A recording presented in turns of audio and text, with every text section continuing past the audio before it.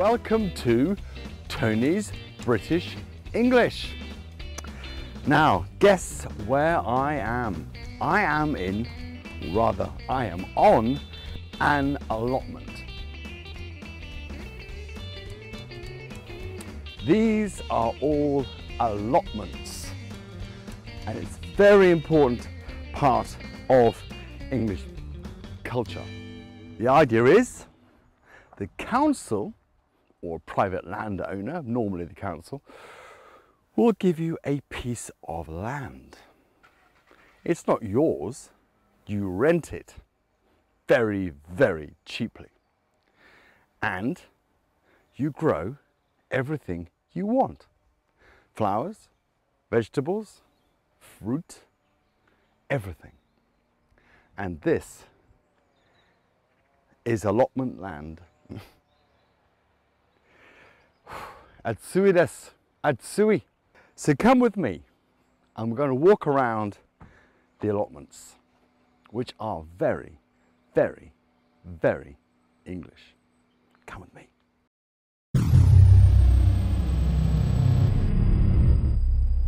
How much land do the council give you? Well, I'll show you. Hang on. 1, 2, 3, 4, 5, 6, 7, 8, 9, 10, 11, 12, 13, 14, 15, 16, 17, 18, 19, 20. 1, 2, 3, 4, 5, 6, 7, 8. Ha. They give you 20 meters by 8 meters. Have a look at the care the gardeners give their allotment. Incredible. Now, where do allotments come from? Two things. Number one, if you live in a flat, you have no garden, but you can always come here and grow things. Blackberries. How did allotments start? Well, in the Second World War, World War II, England didn't have enough food. So Churchill said, dig, dig and dig. It was called Dig for Victory. So they opened up vast amounts of land for which people can grow food. After the war, the tradition carried on. And now we have this. Now this is my favourite allotment. Why? Because of the view. That over there is London. Listen.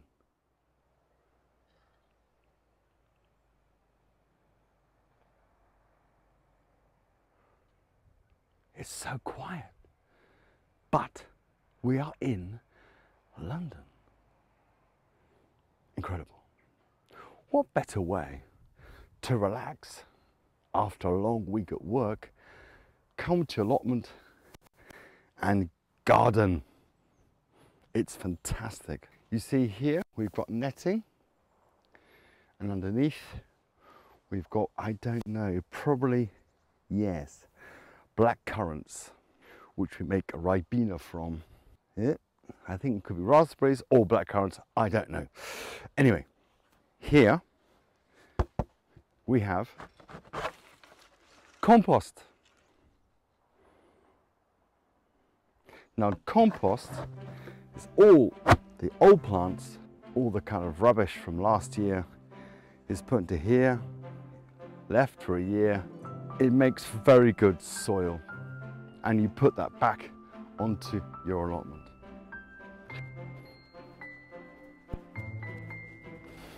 All types of flowers are grown here. The people who come here can grow anything they want. And the diversity of plants is quite incredible. The English and their gardens is very, very important. You would argue it's a cultural thing that English people love to garden. Secondly, it has no class. So the aristocracy, right down to the working class, all of whom love gardening. So in many ways, it's a great social leveller. Good news. Let's move on.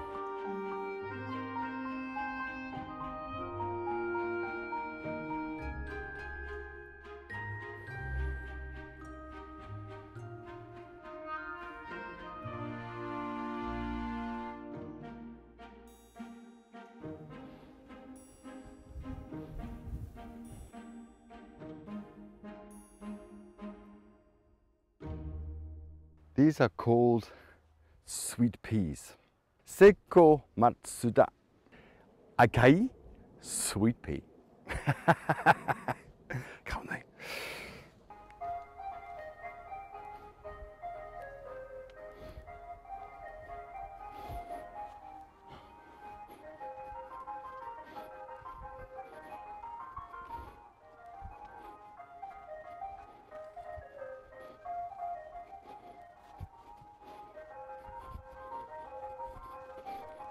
This sound is an ice cream van, which I'm not very happy with, but it stopped.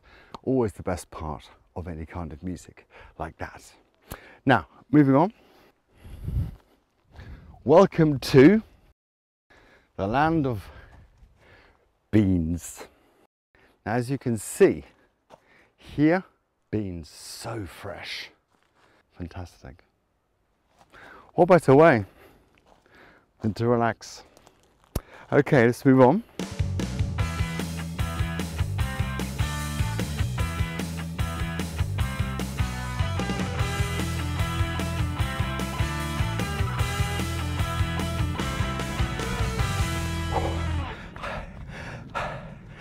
I had to run because a gardener was after me.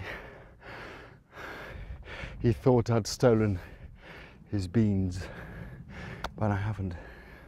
Anyway, let's go. Now, you may be wondering why these particular canes have these brightly coloured pots on them. Well, the answer is quite simple, but a little bit strange. We can see the cane from the side, no problem. But we can't see the cane like this. It's difficult to see. So you put this on to protect your eyes. Every summer, gardeners go to hospital because they've had a cane in the eye. You'd be surprised, it does happen. So now they put these on as a warning. Cool. Right, let's move on. Hello, good afternoon. My name is Tony. Your name is? Dan. Dan. How long have you been here, Dan? Nearly 20 years. 20 years. Which is your allotment? This one here. And what are you growing there? We've got asparagus here, which is over now, but was very prolific in June. And then further down, we've got lots of stuff. So these are beetroot here. And peas here. They should be growing up a frame, but I couldn't be bothered to do one this year. These are some 3 different varieties of tomato coming up here. These ones are called Black Russian tomatoes here, and these ones are Italian ones. They're beginning to go ripe. Ah, they're Italian tomatoes. Yeah. Look, there's a ripening one there. And then over there are some small cherry tomatoes, which are delicious. Oh, in salads, yeah. Yeah. These ones are beans and potatoes here, which are just beginning to be ripe. All these ones here are parsnips. And these will be ready in the winter. Oh, by the winter they'll be ready? Yeah. These are globe artichokes. Oh, gorgeous. Yeah. The French love them. You dip them in. Yeah, in mayonnaise. Yeah. That's good. Oishi. And this over here The Japanese will like this.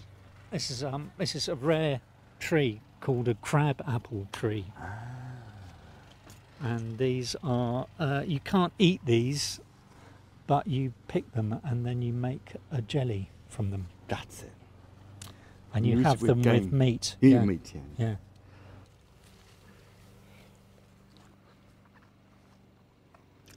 Oh. You can't beat raspberries. You cannot beat raspberries. And cream with a bit of sugar. Wow. Leeks. Leeks. Purple sprouting broccoli. Here. Fascinating. These are strawberries. Strawberries. Now in America they're called zucchini. Yeah. But in English, What do they know? In England they're called courgette, which is French, or from the French. Look, that's a melon. Huh? Yeah. What makes you come down here, Dan? What's the appeal? Well, obviously to grow my own vegetables and fruit, but also to enjoy nature in the middle of London. I thought so. Yeah. It's about enjoying nature. Told you.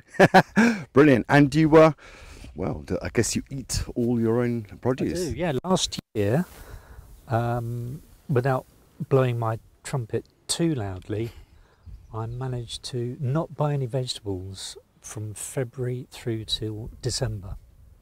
Wow. You bought no vegetables between February and December because you grew them all here. Incredible, Dan, incredible. Yeah. So do you come here every day or just the weekend? No, I try and get up here as much as I can, but it depends on, commitments at home and work and, in the growing season, which is March to about August, you've got to come up here more than just the weekend because everything just goes... Really? Including the weeds, of course. Including the weeds. Grass. Someone's got to cut the grass. Who cuts the grass? I do. Now, Dan, this is quite a personal question. How much does it cost a year to hire this? I don't know if I'm allowed to say. Let's say ballpark figure. Under £100 a year. Oh, that's good value, isn't it? Because look at the view, look at the space. Yeah. £100 a year is pretty good, isn't it? Yeah. Fantastic, Dan. Thank you very much That's indeed. all right. To wave to Japan. Hello, Japan. Fantastic. Thank you, Dan. Thank you very much indeed. Pleasure. Let's put it there. Cheers, Dan. Bye-bye. Bye-bye. Bye.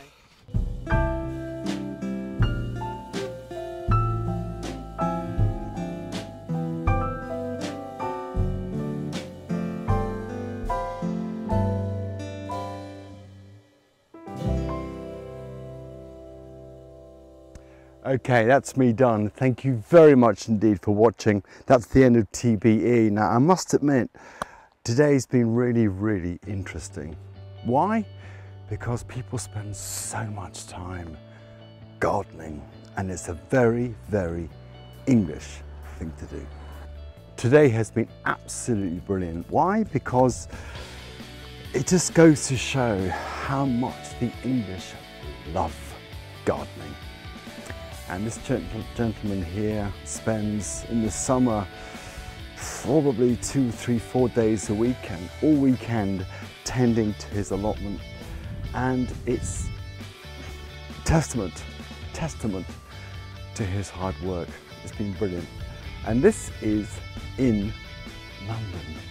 Can you believe it? This is in London. Okay, thanks a lot. I'm going home. Have a nice cold beer. See you soon, yeah? Bye.